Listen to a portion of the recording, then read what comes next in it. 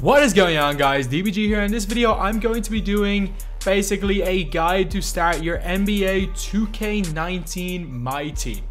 So I'm actually going to be releasing this really early because in general the same principles happen every single year with MyTEAM, and I'm kind of predicting what's going to happen because a lot of the time if you make this video after a day or two, any of the tips given are basically useless because the market say it's already crashed or it's risen in certain areas. And I'm going to be doing a lot of predictions on how I think the market's going to go, what I think the best way to start your MyTEAM is going to be, because we do have a lot of information on how the game mode is going to start anyway, as in like what tier cards are going to be the highest, what amount of VC most people are getting, the amount of MT people are getting, because there is suddenly people getting MT now for pre-ordering the $100 edition of the game, and how I think that's going to affect the market. If I'm wrong with any of this, I am sorry.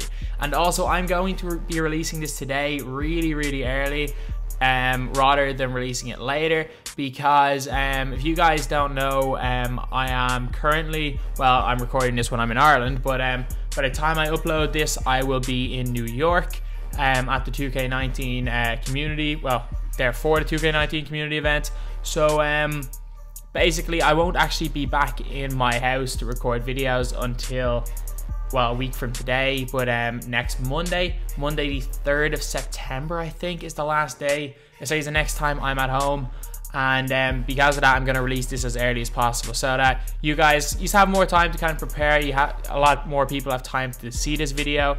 So now let's get on to basically the guide. So when it comes to players, I've got an entire video on the type of players you should look to pick up day one. I will leave a link to that in the description, and I'm also just going to talk a little bit about that now. So what I always would advise is to make sure you're getting cheap players, especially at the very start. And the players basically at the point guard position, if you can get a tall shooter who can drive to the basket even slightly, they'll be able to drive to the basket just because they're tall, because that's the way 2K works.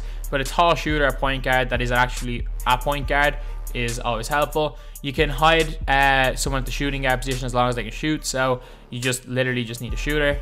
At the small forward positions, get a 3-and-D guy, get an Otto Porter type player. At the 4, you can either go with a small ball 4 or a shot blocking shooting 4. And at the 5, a shot blocking shooter who also has a high enough standing dunk rating. That's kind of important. And the reason why I'm saying with shooting is that really for spacing the floor, you're really gonna need shooters. A lot of people are saying, oh, they'd rather use like a center like Shaq. I'm like, fair enough. Like if you're getting a really good center that can't shoot in the game, they're going to cost a lot more. They're going to be rated really high. But you can get away with using gold and silver cards if they can shoot, and they can literally just spread the floor. You can get away with using lower rated cards if they can all spread the floor and you've got one guy who can attack the basket. You can get away with using lower rated cards. But anyway, that's basically the gist of what's in the video I made yesterday. So I will leave a link to that in the description anyway. But now let's go on to the actual tips. So my first tip is try complete the Supermax, or sorry, MyTEAM Unlimited. Try complete that within the first week. I don't know, actually, to be fair, this is more so a tip for Europeans. Make sure you have the first month, September, completed before FIFA comes out. Because if you guys don't know, Europeans, it's actually 2K is really popular until FIFA comes out, and then everyone goes and jumps on FIFA. So you're going to be playing a lot of weaker competition until FIFA comes out, and once FIFA comes out, the only people you play in Europe are the basketball fanatics. So you play against good players every single time. So winning 12 in a row is going to be almost impossible. So try get that as soon as possible once FIFA comes out, or before FIFA comes out anyway for Europeans. For Americans, I'd still advise to do it relatively early, because the longer you wait, the better teams people are going to have and the harder it's going to be. But early in the game, I don't think it's going to make too much of a difference. But for Europeans, get it done as quickly as possible. I also would suggest to complete complete domination as soon as possible, because basically all cards lose their value as time goes on, except for the really high rated cards when people get more MTs. The highest possible rated cards go up in value, actually, the more MT people have. But in general, the cards will go down because there's going to be more and more of them on the market. and there's going to be only a select few that will go up, and that'll be the elite cards like the Amethyst Giannis. If there is an Amethyst Giannis, it'll be like the Amethyst Anthony Davis, the Amethyst LeBron, any of the high rated Amethyst cards, or if they do have any diamonds early in the game, those are the cards that are probably going to go up in value if they are quite rare, just because they're the best cards in the game for the time being anyway. So what I'd suggest is complete domination straight away and just sell every card back straight away, no matter what, because domination, you're not going to be getting an Amethyst card, you're probably not even going to be getting a Ruby, so just sell those cards back right away in domination, and you could end up getting a lot of MT. And if you can complete it quick enough, because of the historic, or actually no, there's no longer historic domination. I don't know what they're going to do with the packs for the fancy domination, but yeah, so basically just complete domination as quickly as possible and just sell the cards as quickly as possible. Also, what I would suggest is to have a look at the collections, assuming they're going to be doing collection rewards for, like, as in for completing all the current NBA collections like they have been doing in previous years. This is all assuming that they have them. If not, I will. If they don't, and I find out they don't, I will just put it in the pinned comment. So if you don't see it in the pinned comment and this video has been out more than a day, then you can assume they are in the game.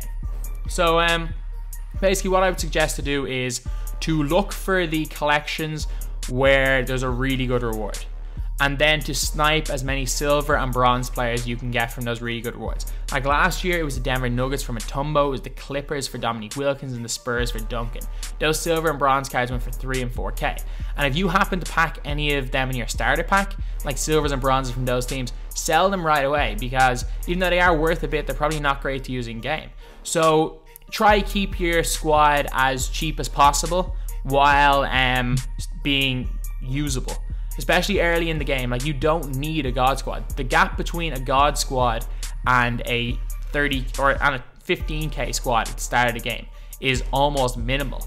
As the game goes on, it becomes a bigger and bigger gap, but at the start of the game, it is almost minimal. So what I would again advise is to keep your squad as cheap as possible while still being usable and still being good enough that you feel you can win most games you can play. Other tips I give is, if you do open packs, if you do use that 100,000 VC to open packs, a lot of people say wait for a promo pack, wait for a promo pack. Don't do that. Do not do that. What I would suggest is that open them packs straight away and then sell them cards straight away, because you gotta look at it this way. So by the time the first promo pack comes out, or maybe even do it in historic pack straight away, because I think there is historic pack straight away, but by the time the promo packs start to come out, or the really good packs start to come out, everyone's going to be pulling them. So all that means is that there's more of all the lower rated cards on the market, there's more of every card on the market, the market's a lot more saturated with players, which means the price of every single card goes down. And this is just going to keep happening throughout the year, so the price of cards are going to go down and down and down. Day one is the time when the silvers and the golds and the bronzes are at their most expensive. Unless, of course, they're in a really, really good collection, then wait a couple of days. But like in general, it's the day when all bronzes will sell for 700, 800 coins, regardless of how bad their collection is. It's the day when silvers sell for a little bit. It's the day when you'll get a little bit for golds. You get maybe 1,500 for golds. And especially because the 50k MT. The 50k MT is actually going to be huge for things like that, because there are going to be people looking to complete those collections day one. Right, whereas last year it took a couple of days for the market to stabilize, because no one really had MT and those cards stayed cheap. Because people all have that 50k MT, none of the cards are going to be really, really cheap this year. Every card's going to sell, and I don't know how long that will be for. So if you are going to open packs at the 100k VC, do it straight away, because you're almost guaranteed, with the fact that everyone has 50k MT, that you'll be able to sell all those cards. And the last tip that I'm going to give you guys, because of the 50k MT, obviously cards are going to be way overpriced. I think that those amethysts are going to be the guts of 100k after a couple of days, the top rated amethyst. But what I would suggest is sit on your MT for quite a bit. So just sit on it, as in, do not spend that MT. As tempted as you are to buy a ruby in October, don't. Honestly, don't. Just sit on the MT. You can use it to snipe, you can use it to make more MT, but honestly, do not spend all your MT on one player. There is really no advantage to doing that. The difference between a really good 83 overall card and an 87 overall card is so small. but yet in price, just with the way 2K logic is, like 83 and 87, there's not much of a difference. And a lot of time there's some 83 cards that are better than rubies. But the fact is that early in the game especially, you'll see people paying 100k for rubies. And I'm guilty of that myself. I'm guilty of doing that for content, but I was never one of those people that would spend all their MT early in the game, like a lot of people. But yeah, so sit on your MT as much as possible. Obviously, you're still going to want to have fun. So like, if you do want to splash a bit of MT, go for it. But what I'd never suggest is to spend, especially on moments cards, things like that, to straight away go out and buy them, because that is just the biggest waste of MT. Maybe after a couple of days when the price dies down on some moments cards, but straight away, like if you buy a card as soon as they come out in packs, and it's one of the higher rated cards in packs, you are going to get completely ripped off.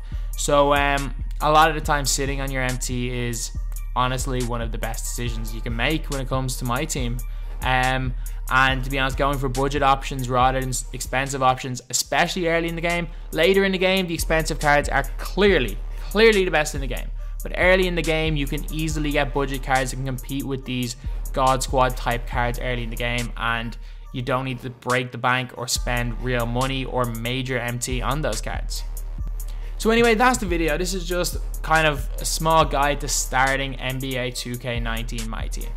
Obviously, it's going to be different for everyone. Everyone has a different tactic, but this is the general tactic that I'm going to be using, and it's a tactic that I think will work well. It's a tactic that I think will mean that you've got a great chance of having a team that can compete in MyTEAM Ultimate or Unlimited, whatever it's called. I keep calling it Ultimate. Just have Ultimate Team in my head. But have a team that can compete in that while spending minimal, if anything, on the game. Obviously, I'm buying the $100 edition. You don't even need the $100 edition to go out with this tactic. And also, putting yourself in a position to be somewhat successful when it comes to having MT and being able to get some good players and keeping up that same kind of strategy throughout the year. Having a team that's good enough to compete at all stages while also not completely breaking the bank. So in my opinion, this is just the best way to start out MyTEAM, and it's the way I'm going to be doing it, and hopefully it works out. If anything I say in this video is wrong, I will leave it in the pinned comment, and if MyTEAM ends up being a completely different game mode than what we expect it to be, and all of this is wrong, I will take down the video and apologize, don't worry. So yeah, this is just my guide for starting NBA 2K19 MyTEAM. Thank you guys for watching. Please like, comment, and subscribe.